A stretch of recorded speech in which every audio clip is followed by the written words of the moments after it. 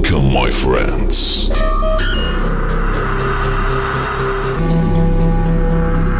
Feel free and expect the unexpected.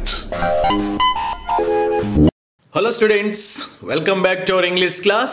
In this class, we are going to continue with the lesson around a medicinal creeper written by Purnachandra Tejasvi. Dear students, ಹಿಂದಿನ ತರಗತಿಯಲ್ಲಿ ಅಂದರೆ ಈ ಪಾಠದ ಮೊದಲನೇ ಭಾಗದಲ್ಲಿ ಪೂರ್ಣಚಂದ್ರ ತೇಜಸ್ವಿ ಅವರು ಒಂದು ಅಪರೂಪದ ಗಿಡಮೂಲಿಕೆ ಬಗ್ಗೆ ಹೇಳ್ತಾ ಹೋಗ್ತಾ ಇದ್ದಾರೆ. ಅವರು ಬರೆದಿರ್ತಕ್ಕಂಥ ಈ ಪಾಠ ತುಂಬ ಸ್ವಾರಸ್ಯಕರವಾಗಿದೆ. ಈ ಪಾಠದಲ್ಲಿ ಅವರ ತೋಟದಲ್ಲಿ ಕೆಲಸ ಮಾಡ್ತಕ್ಕಂಥ ಮಾರ ಅಂತ ಏನಿದಾನೆ ಅವನು ಈ ಔಷಧೀಯ ಸಸ್ಯಗಳ ಬಗ್ಗೆ ತುಂಬ ಕಥೆಗಳನ್ನ ಹೇಳ್ತಾ ಇರ್ತಾನೆ. ಅದನ್ನೆಲ್ಲ ನಾವು ಹಿಂದಿನ ಕ್ಲಾಸಲ್ಲಿ ಕೇಳ್ಕೊಂಡ್ ಬಂದಿದ್ದೀವಿ. ಇನ್ನು ಈ ಪಾಠದ ಮುಂದಿನ ಭಾಗದಲ್ಲಿ ಏನಿದೆ ಅನ್ನೋದನ್ನ ಇವತ್ತಿನ ಕ್ಲಾಸಲ್ಲಿ ನಾವು ಇವಾಗ ಲೈನ್ ಬೈ ಲೈನ್ ನೋಡ್ತಾ ಹೋಗೋಣ. Long ago, Mara and a friend of his laid a trap and caught a barking deer. ಈ ಮಾರ ಈ ಔಷಧೀಯ ಸಸ್ಯಗಳ ಬಗ್ಗೆ ತನ್ನ ಕಥೆಗಳನ್ನು ತನ್ನ ಅನುಭವಗಳನ್ನು ಪೂರ್ಣಚಂದ್ರ ತೇಜಸ್ವಿ ಅವರಿಗೆ ಹೇಳ್ಕೊತಾ ಇರ್ತಾನೆ. ಹಾಗೇನೆ ಇಲ್ಲಿ ಒಂದು ಇನ್ಸಿಡೆಂಟನ್ನು ಹೇಳ್ತಾ ಇದ್ದಾರೆ. ಸುಮಾರು ದಿನಗಳ ಹಿಂದೆ ಮಾರ ಮತ್ತು ಅವನ ಫ್ರೆಂಡ್ ಇಬ್ಬರು ಸೇರ್ಕೊಂಡು ಏನು ಮಾಡಿರ್ತಾರೆ, laid A trap and cot A barking Deere, ಬೇಟೆ ಆಡಕ್ಕಂತ ಹೇಳ್ಬಿಟ್ಟು ಒಂದು ಬಲೆನ ಇಟ್ಟಿರ್ತಾರೆ ಕಾಡಲ್ಲಿ. ಆ ಬಲೆನಲ್ಲಿ ಒಂದು ಬಾರ್ಕಿಂಗ್ ಡೀರ್, ಒಂದು ಜಿಂಕೆ ಬಂದು ಸಿಕ್ಕಾಕೊಂಡಿರ್ತದೆ. As they had to divide it equally between them, ಒಂದೇ ಜಿಂಕೆ ಬಿದ್ದಿರೋದ್ರಿಂದ ಇವರಿಬ್ಬರು ಅದನ್ನು ಈಕ್ವಲ್ ಆಗಿ ಶೇರ್ ಮಾಡ್ಕೋಬೇಕು, ಅದನ್ನು ಹಂಚ್ಕೋಬೇಕಾಗಿತ್ತು. ದೆ took it near to the stream, ಅಲ್ಲೇ ಪಕ್ಕದಲ್ಲಿ ಹಳ್ಳದ ಹತ್ರ ಆ ಜಿಂಕೆನ ತಗೊಂಡು ಹೋಗ್ತಾರೆ. ಸ್ಕಿನ್ಡ್ ಇಟ್, ಅದರ ಚರ್ಮ ಎಲ್ಲ ತೆಗೆದಾಕ್ಬಿಟ್ಟು cleaned and divided the meet, ಅದನ್ನು ನೀಟಾಗಿ ಕ್ಲೀನ್ ಮಾಡಿಬಿಟ್ಟು ಏನು ಮಾಡ್ತಾರೆ, ಅದ್ರ ಮಾಂಸನ ಇಬ್ಬರು ಅರ್ಧ ಹಂಚ್ಕೊಂಡು ಬಿಡ್ತಾರೆ. They rap there portions in some leaves and bot them home. ಅವ್ರೇನು ಇಬ್ಬರು ಅದರ ಮಾಂಸನ ಅರ್ಧ ಹಂಚ್ಕೊಂಡಿದ್ರು, ಆ ಮಾಂಸನ ಏನು ಮಾಡ್ತಾರೆ, ಅಲ್ಲೇ ಪಕ್ಕದಲ್ಲಿರ್ತಕ್ಕಂಥ ಗಿಡದಿಂದ ಕೆಲವೊಂದು ಎಲೆಗಳನ್ನ ಕಿತ್ಕೊಂಡು ಅದನ್ನು ಸುತ್ತಕೊಂಡು ಪ್ಯಾಕ್ ಮಾಡಿಕೊಂಡು ತಮ್ಮ ಮನೆಗೆ ತಗೊಂಬರ್ತಾರೆ. ಮುಂದೆ ಏನಾಗುತ್ತೆ ನೋಡಿ. ಇನ್ ಮಾರಾಸ್ house they got ready to cook. ಈ ಮಾರ ಮತ್ತು ಅವನ ಫ್ರೆಂಡು ಏನು ಹೋಗ್ಬಿಟ್ಟು ಬೇಟೆಯಾಡಿ ಆ ಜಿಂಕೆಯ ಮಾಂಸವನ್ನು ಅರ್ಧ ಪಾಲ್ ಮಾಡ್ಕೊಂಬಂದಿದ್ರು. ಅದನ್ನು ಮನೆಗೆ ತೊಗೊಂಡು ಬಂದಾದ್ಮೇಲೆ ಈ ಮಾರನ ಮನೇಲಿ ಏನು ಮಾಡ್ತಾರೆ, ಚೆನ್ನಾಗಿ ಅಡುಗೆ ಮಾಡೋದಕ್ಕೆ ಎಲ್ಲ ರೆಡಿ ಮಾಡ್ಕೊಳ್ತಾರೆ. They prepared the masala with spices. ಈ ಮಸಾಲೆ ಸಾಮಾನುಗಳೆಲ್ಲ ತಗೊಂಡು ಮಿಕ್ಸ್ ಮಾಡಿ ಮಸಾಲೆಯನ್ನೆಲ್ಲ ರೆಡಿ ಮಾಡ್ಕೋತಾರೆ. Put the water to boil, ಈ ನೀರನ್ನು ಕುದಿಯೋದಕ್ಕೆ ಒಲೆ ಮೇಲೆ ಇಡ್ತಾರೆ. And open the packet to take out the meet. ಅವರೇನು ಪ್ಯಾಕ್ ಮಾಡಿ ತಗೊಂಬಂದಿದ್ರು, ಆ ಕಾರ್ಡ್ನಲ್ಲಿ ಇರ್ತಕ್ಕಂಥ ಕೆಲವೊಂದು ಎಲೆಗಳನ್ನು ಸುತ್ತಕೊಂಡು ಆ ಮಾಂಸ ತಗೊಂಬಂದಿದ್ರಲ್ಲ, ಇವಾಗ ಆ ಪ್ಯಾಕೆಟನ್ನು ಮಾಂಸ ತಗೊಳ್ಳೋದಕ್ಕೆ ಓಪನ್ ಮಾಡ್ಕೋತಾರೆ. ಸರ್ಪ್ರೈಸ್ ಆಫ್ ಸರ್ಪ್ರೈಸಸ್, ಆ ಪ್ಯಾಕ್ ಓಪನ್ ಮಾಡಿದ್ದ ಥರ ತುಂಬ ಆಶ್ಚರ್ಯ ಆಗಿ ಹೋಗ್ಬಿಡ್ತದೆ. ಏನಾಗಿರ್ತದೆ ನೋಡಿ, ಇನ್ಸ್ಟೆಡ್ ಆಫ್ ದ ಮೀಟ್, ಆ ಪ್ಯಾಕೆಟಲ್ಲಿ ಏನು ಎಲೆ ಸುತ್ಕೊಂಡ್ಬಂದಿದ್ರಲ್ಲ ಅದರೊಳಗೆ ಮೀಟ್, ಮಾಂಸ ಇರಲ್ಲ. There was A live wild ಬಕ್, ಅದರೊಳಗೆ ಜೀವಂತವಾಗಿರ್ತಕ್ಕಂಥ ಒಂದು ಬಕ್ ಅಂದರೆ ಚಿಕ್ಕದಾಗಿರ್ತಕ್ಕಂಥ ಜೀವಂತ ಒಂದು ಜಿಂಕೆನೇ ಇರುತ್ತೆ. ಅದನ್ನ ನೋಡಿಬಿಟ್ಟು ಎಲ್ಲರಿಗೂ ಕೂಡ ತುಂಬ ಸರ್ಪ್ರೈಸ್ ಆಗಿರುತ್ತೆ. ಅಲ್ಲಿ ಪ್ರಾಣಿನ ಬೇಟೆಯಾಡಿ ಅದನ್ನು ಸಾಯಿಸ್ಬಿಟ್ಟು ಮಾಂಸನ ತಗೊಂಡು ಪ್ಯಾಕ್ ಮಾಡ್ಕೊಂಬಂದಿದ್ದಾರೆ. ಇಲ್ಲಿ ಮನೇಲಿ ಬಂದು ಓಪನ್ ಮಾಡಿದರೆ ಅದರೊಳಗೆ ಜೀವಂತವಾಗಿರ್ತಕ್ಕಂಥ ಒಂದು ಜಿಂಕೆ ಇರೋದನ್ನು ನೋಡಿ ಎಲ್ಲರಿಗೂ ಕೂಡ ತುಂಬ ಸರ್ಪ್ರೈಸ್ ಆಗುತ್ತೆ. ದ ಮೂಮೆಂಟ್ ಇಟ್ ಸಾ ಮಾರ, ಆ ಪ್ಯಾಕೆಟ್ ಒಳಗಿಂದ ತೆಗೆದ ತಕ್ಷಣ ಏನು ಬಕ್ಕಿತ್ತು, ಒಂದು ಜಿಂಕೆ ಇತ್ತಲ್ಲ, ಅದು ಮಾರನ್ ನೋಡಿದ ತಕ್ಷಣ ಏನು ಮಾಡುತ್ತೆ, it jumped up and ran out of his house. ಅಲ್ಲಿಂದ ನೆಗೆದಿದ್ದೇನೆ ಏನು ಮಾಡುತ್ತೆ, ಅವ್ರ ಮನೆಯಿಂದ ಹೊರಗಡೆ ಓಡ್ ಹೋಗಿಬಿಡುತ್ತೆ. ವೆನ್ ಮಾರ was trying to catch it, ಮಾರ ಏನು ಮಾಡ್ತಾನೆ, ಅದನ್ನು ಮತ್ತೆ ಹಿಡ್ಕೊಳ್ಳೋಕ್ಕೆ ಓಡೋಗಿ ಅದನ್ನು ಅಟ್ಟಿಸ್ಕೊಂಡು ಹೋಗ್ತಿರ್ತಾನೆ.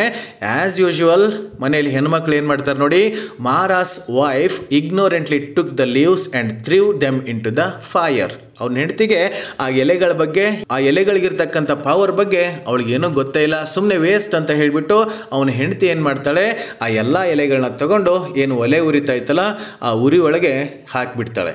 ಇಲ್ಲಿವರೆಗೆ ಮಾರ ಹೇಳಿರ್ತಕ್ಕಂಥ ಕಥೆಗಳನ್ನು 1-2% ನಾವು ನಂಬಬಹುದೇನೋ, ಅಂಥ ಗಿಡಮೂಲಿಕೆಗಳು ಅಂಥ ಸಸ್ಯಗಳು ಇದ್ರೂ ಇರಬಹುದೇನೋ ಅಂತ ಅಂದ್ಕೋಬಹುದಾಗಿತ್ತು. ಆದರೆ ಮಾರ ಇವಾಗ ಹೇಳಿರ್ತಕ್ಕಂಥ ಕತೆ ತುಂಬ ವಿಚಿತ್ರವಾಗಿದೆ, ನಂಬೋದಕ್ಕೆ ಸಾಧ್ಯನೇ ಆಗಲ್ಲ. ತಾವು ಕೂಡ ಕೇಳಿದ್ರಿ, ಮಾರ ಆ ಬಲೆನಲ್ಲಿ ಸಿಕ್ಕಿರ್ತಕ್ಕಂಥ ಜಿಂಕೆಯ ಮಾಂಸವನ್ನು ಕಟ್ ಮಾಡಿಕೊಂಡು ಒಂದು ಎಲೆನಲ್ಲಿ ಪ್ಯಾಕ್ ಮಾಡಿಕೊಂಡು ಮನೆಗೆ ಬಂದಿದ್ದಾನೆ. ಆದರೆ ಮನೆಗೆ ಬರೋ ಅಷ್ಟರಲ್ಲಿ ಏನಾಗಿದೆ, ಆ ಎಲೆಯ ಒಂದು ಶಕ್ತಿಯಿಂದ ಏನಾಗಿರುತ್ತೆ, ಆ ಜಿಂಕೆ ಮತ್ತೆ ಜೀವಂತ ಆಗಿಬಿಟ್ಟು ಓಡ್ ಹೋಗ್ಬಿಡ್ತು ಅಂತ ಕತೆ ಹೇಳ್ತಾ ಇದ್ದಾನೆ. ಈ ಕಥೆನ ನಂಬೋದು ಸ್ವಲ್ಪ ಕಷ್ಟ ಆಗುತ್ತೆ ಅಲ್ವಾ. ಈ ಕತೆ ಕೇಳಿ ಆದ್ಮೇಲೆ ಪೂರ್ಣಚಂದ್ರ ತೇಜಸ್ವಿ ಅವರ ರಿಯಾಕ್ಷನ್ ಹೇಗಿರುತ್ತೆ ನೋಡಿ.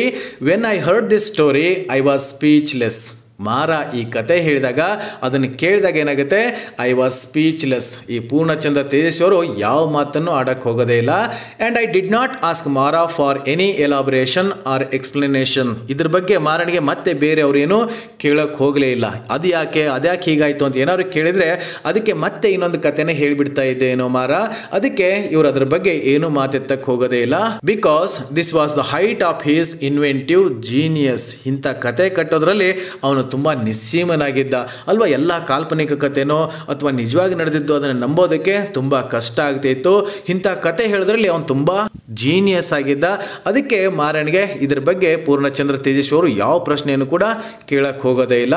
It is no wonder that the white man of the ಹುಲಿಹಿಂಡಲು was prepared to give away his entire estate in exchange for these wonder plants. ಈ ಹಿಂದಿನ ಕ್ಲಾಸ್ನಲ್ಲಿ ನಾವು ನೋಡಿದ್ವಿ, ಈ ಹುಲಿಹಿಂಡಲ್ನಲ್ಲಿ ಇರ್ತಕ್ಕಂಥ ವೈಟ್ ಮ್ಯಾನ್ ಏನು ಡಾಕ್ಟರ್ ಇದ್ದ, ಮಾರ ಅವನ ಹತ್ರ ಕೈ ಕುಯ್ಕೊಂಡು ಹೋದಾಗ ಯಾವುದೋ ಒಂದು ಎಲೆ ಹಾಕ್ಕೊಂಡೋಗಿರ್ತಾನೆ. ಆ ಎಲೆಯ ಪ್ರಭಾವದಿಂದ ಆ ನೋವೆಲ್ಲ ವಾಸಿಯಾಗಿ ಹೋಗಿತ್ತು. ಆ ಎಲೆ ಇರ್ತಕ್ಕಂಥ ಗಿಡನ ತೋರಿಸಿದ್ರೆ ನನ್ನ ಇಡೀ ಪ್ಲಾಂಟೇಶನ್, ನನ್ನ ಎಸ್ಟೇಟನ್ನು ನಿನಗೆ ಕೊಟ್ಟು ಬಿಡ್ತೀನಿ ಅಂತಂದಾಗ ಅದೇನು ನಮ್ಗೆ ಅದ್ಭುತ ಅಂತ ಅನ್ಸಲ್ಲ. ಯಾಕೆ ಅಂದರೆ ಅಂಥ ಶಕ್ತಿ ಇರ್ತಕ್ಕಂಥ ಗಿಡ ನಮಗೇನಾದರೂ ಸಿಕ್ಬಿಟ್ರೆ ಈ ಡಾಕ್ಟ್ರುಗಳು ಮಾಡೋ ಕೆಲಸ ಎಲ್ಲ ಆ ಎಲೆನೇ ಮಾಡುತ್ತೆ, ಆ ಗಿಡನೇ ಮಾಡುತ್ತೆ. ಅದಕ್ಕೆ ಈ ಎಸ್ಟೇಟನ್ನೇ ಕೊಟ್ಬಿಡ್ತೀನಿ ಅಂತ ಹೇಳ್ತಾನೆ. ಸೊ ಅಲ್ಲಿ ನಮಗೆ ಏನು ಆಶ್ಚರ್ಯ ಅನಿಸೋದೇ ಇಲ್ಲ. ಅಂಥ ಅದ್ಭುತವಾಗಿರ್ತಕ್ಕಂಥ ಸಸ್ಯಗಳು ಇದಾವೋ ಇಲ್ವೋ ಅಂತ ಹೇಳೋದು ಕೂಡ ತುಂಬಾ ಕಷ್ಟ ಆಗುತ್ತೆ. ಯಾಕೆಂದ್ರೆ ಇಂಥ ಗಿಡಮೂಲಿಕೆಗಳ ಬಗ್ಗೆ ಸುಮಾರು ಕಥೆಗಳು ಜಾರಿಯಲ್ಲಿವೆ. ಕೆಲವೊಂದು ಕಾಲ್ಪನಿಕ ಆಗಿದ್ರೆ, ಕೆಲವೊಂದು ನಿಜವಾಗಿರ್ತವೆ, ಇನ್ನು ಕೆಲವೊಂದು ಸಂಪೂರ್ಣವಾಗಿ ಸುಳ್ಳಾಗಿರ್ತವೆ. ಸೊ ಇಂಥ ಕಥೆಗಳನ್ನ ನಾವು ಅಲ್ಲಿ ಕೇಳ್ತಾನೆ ಇರ್ತೀವಿ. ಹೀಗೆ ಪೂರ್ಣಚಂದ್ರ ತೇಜಸ್ವಿ ಅವರ ತೋಟದಲ್ಲಿ ಕೆಲಸ ಮಾಡ್ತಕ್ಕಂಥ ಈ ಮಾರ ಈ ಔಷಧಿಯ ಸಸ್ಯಗಳ ಬಗ್ಗೆ ಸುಮಾರು ಕಥೆಗಳನ್ನು ಈ ಪೂರ್ಣಚಂದ್ರ ತೇಜಸ್ವಿ ಅವರಿಗೆ ಹೇಳ್ತಾನೆ ಇರ್ತಾರೆ. ಆದರೆ ಇದರಲ್ಲಿ ಔಷಧಿಯ ಗುಣ ಇದೆ, ಇದು ಔಷಧಿಯ ಸಸ್ಯ ಇದೆ ಅಂತ ಹೇಳ್ತಾ ಇದ್ನೇ ಹೊರತು ಅದು ಯಾವ ಕಾಯಿಲೆ ವಾಸಿ ಆಗುತ್ತೆ, ಆ ಔಷಧಿಯ ಸಸ್ಯ ಏನಕ್ಕೆ ಯೂಸ್ ಆಗುತ್ತೆ ಅಂತ ಅವನಿಗೂ ಗೊತ್ತಿರಲಿಲ್ಲ. ಅದ್ರ ಬಗ್ಗೆ ಇವ್ರಿಗೂ ಕೂಡ ಅವನು ಏನು ಹೇಳಿರೋದೇ ಇಲ್ಲ. Now it has been A long time since I sold the estate and ಮಾರಾ is also dead and gone. ಇದು ತುಂಬಾ ದಿನಗಳ ಹಿಂದೆ ನಡೆದಿರತಕ್ಕಂಥ ಘಟನೆಗಳನ್ನ ಇಲ್ಲಿವರೆಗೆ ಹೇಳ್ಕೊಂಬಂದ್ರು. ಈಗ ಸುಮಾರು ದಿನ ಆದ್ಮೇಲೆ ಇವ್ರದ್ದೇನು ತೋಟ ಇತ್ತು, ಆ ತೋಟ ಕೂಡ ಈ ಲೇಖಕರು ಮಾರಿಬಿಟ್ಟಿದ್ದಾರೆ. ಹಾಗೆ ಮಾರ ಕೂಡ ತುಂಬಾ ವಯಸ್ಸಾಗಿರೋದ್ರಿಂದ ಅವನು ಕೂಡ ಸತ್ತೋಗ್ಬಿಟ್ಟಿದ್ದಾನೆ. ಆದರೆ ಇಲ್ಲಿವರೆಗೂ ಕೂಡ ಆ ಔಷಧೀಯ ಸಸ್ಯ ಯಾವುದಕ್ಕೆ ಯೂಸ್ ಆಗುತ್ತೆ ಅಂತ ಪೂರ್ಣಚಂದ್ರ ತೇಜಸ್ವಿ ಅವರಿಗೆ ಗೊತ್ತಾಗಿಲ್ಲ. ಅದೊಂದು ಔಷಧೀಯ ಸಸ್ಯ ಅಂತ ಮಾತ್ರ ಗೊತ್ತಿತ್ತು, ಆದರೆ ಯಾವ ಕಾಯಿಲೆ ವಾಸಿ ಮಾಡುತ್ತೆ ಅನ್ನೋದು ಇವ್ರಿಗೆ ಗೊತ್ತಾಗಿರಲಿಲ್ಲ. It is difficult to dismiss all ಮಾರಾ stories as ಬಂಕುಮ್.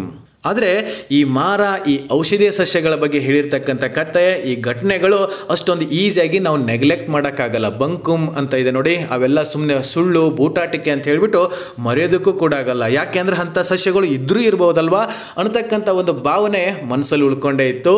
Some little details remain to bother your conscience. ಇಂಥ ವಿಚಾರಗಳು ನಿಮ್ಮ ಮನಸ್ಸಿನಲ್ಲಿ ಅಂತರಾತ್ಮದಲ್ಲಿ ಕೆಲವೊಂದು ಸಾರಿ ಕೊರಿತಾ ಇರ್ತವೆ. ಹೌದಾ, ಈ ರೀತಿಯಾಗಿರ್ತಕ್ಕಂಥ ಸಸ್ಯಗಳು ನಿಜವಾಗಿ ಇದ್ರೂ ಇರಬಹುದೇನೋ ಅಲ್ವಾ ಅಂತ ಅನಿಸ್ತಾನೆ ಇರ್ತದೆ. ದ ಟೋಟಲ್ ಡಿಸ್ಇಂಟ್ರೆಸ್ಟ್ ದಟ್ ಮಾರಾ showed in trying to argue with us R convince us for that matter. ಮಾರ ಇಂಥ ಪ್ರಶ್ನೆಗಳನ್ನ ಏನಾದ್ರು ಕೇಳಿದಾಗ, ಆ ಔಷಧಿ ಸಸ್ಯಗಳ ಬಗ್ಗೆ ಏನಾದ್ರು ಕೇಳಿದಾಗ ತನ್ನದೇ ಆಗಿರ್ತಕ್ಕಂಥ ಸ್ಟೋರಿ ಹೇಳ್ತಿದ್ದ.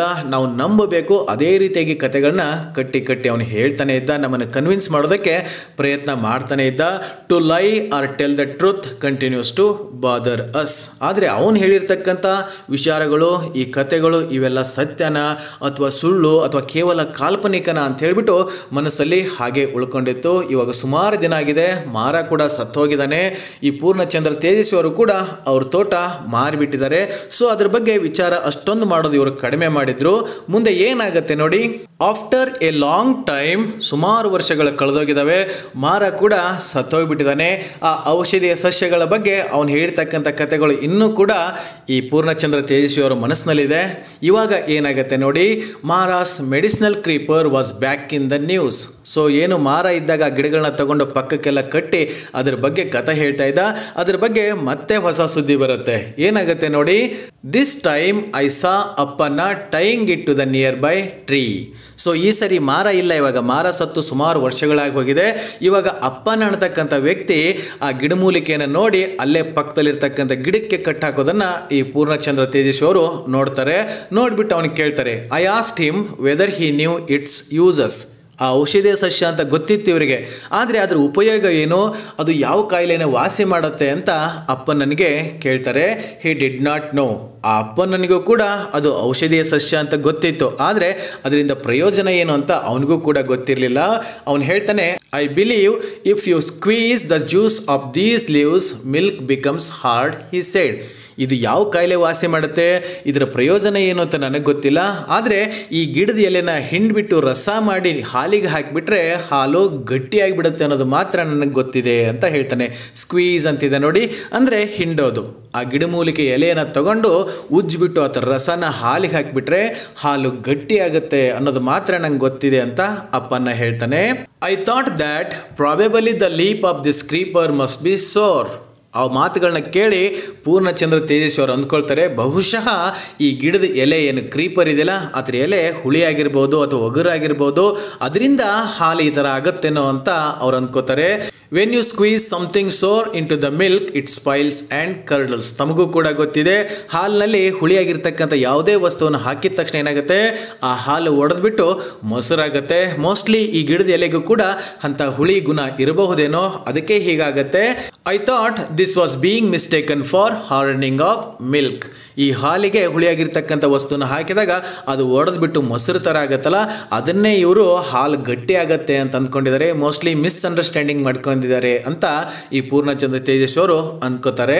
ಐ ಆಸ್ಕ್ಡ್ ಅಪ್ಪನ, have you seen it happen? ಅಪ್ಪನನ್ನು ಕೇಳ್ತಾರೆ, ನೀನೇನಾದರೂ ಈ ಥರ ಪ್ರಯೋಗ ಮಾಡಿ ನೋಡಿದೀಯಾ, ಅಥವಾ ಯಾರಾದರೂ ಈ ಥರ ರಸನ ಹಾಲಿಗೆ ಹಾಕಿದಾಗ ಅದು ಗಟ್ಟಿ ಆಗೋದನ್ನ ನೀನೇನಾದರೂ ನೋಡಿದೀಯಾ, ಅಥವಾ ನೀನೇನಾದರೂ ಪ್ರಯೋಗ ಮಾಡಿ ನೋಡಿದೀಯಾ ಅಂತ ಅಪ್ಪನನ್ನು ಕೇಳ್ತಾರೆ. ಅಪ್ಪನ ಹೇಳ್ತಾನೆ, that is what people say. ಆ ಥರ ಜನ ಹೇಳ್ತಾರೆ ಅಷ್ಟೇ. Where can I find milk for all such experiments, he replied. ಅಂಥ ಪ್ರಯೋಗ ಮಾಡೋದಕ್ಕೆ ಹಾಲನ್ನ ಎಲ್ಲಿಂದ ತಗೊಂಬರಲಿ, ನಮ್ಮ ಮನೆಗೆ ಹಾಲು ತಂದು ಟೀ ಕಾಫಿ ಮಾಡ್ಕೊಂಡು ಕುಡಿಯೋದೇ ಕಷ್ಟ, ಅಂಥದ್ರಲ್ಲಿ ಹಾಲನ್ನ ತಂದುಬಿಟ್ಟು ಈ ಥರ ರಸ ಹಾಕಿಬಿಟ್ಟು ಹಾಳು ಮಾಡೋದಕ್ಕೆ ನನ್ನ ಹತ್ರ ಹಾಲು ಎಲ್ಲಿಂದ ಬರಬೇಕು ಅಂತ ಅಪ್ಪನ ಕೇಳ್ತಾನೆ. Is there any basis for the stories that are spread about these plants and herbs? ಈ ಗಿಡಮೂಲಿಕೆಗಳ ಬಗ್ಗೆ, ಈ ಔಷಧೀಯ ಸಸ್ಯಗಳ ಬಗ್ಗೆ ಇಂಥ ಎಲ್ಲ ಕಥೆಗಳು ಜಾರಿಯಲ್ಲಿದ್ದಾವಲ್ಲ, ಅದಕ್ಕೇನಾದರೂ ಆಧಾರ ಇದೆನಾ ಅಥವಾ ಆಧಾರರಹಿತವಾಗಿರ್ತಕ್ಕಂಥ ಸ್ಟೋರಿನಾ ಅಂತ ಇಲ್ಲಿ ಕೇಳ್ತಾ ಇದ್ದಾರೆ. I wonder whether I should squeeze the lives in two milk and see what happens.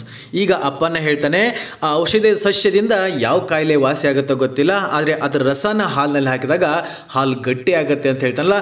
ಇವಾಗ ಪೂರ್ಣಚಂದ್ರ ತೇಜಸ್ವಿ ಅವರೇ ಡಿಸೈಡ್ ಮಾಡ್ತಾರೆ, ನಾನು ಮತ್ತೊಬ್ಬರ ಹತ್ರ ಕೇಳೋದ್ರ ಬದಲಾಗಿ ನಾನೇ ಇದರ ಎಲೆಗಳನ್ನು ತಗೊಂಡೋಗಿ ಅದರ ರಸನ ಹಾಲಿನಲ್ಲಿ ಹಾಕಿಬಿಟ್ಟು ನಾನೇ ಯಾಕೆ ಚೆಕ್ ಮಾಡಬಾರ್ದು ಅಂತ ಡಿಸೈಡ್ ಮಾಡ್ತಾರೆ.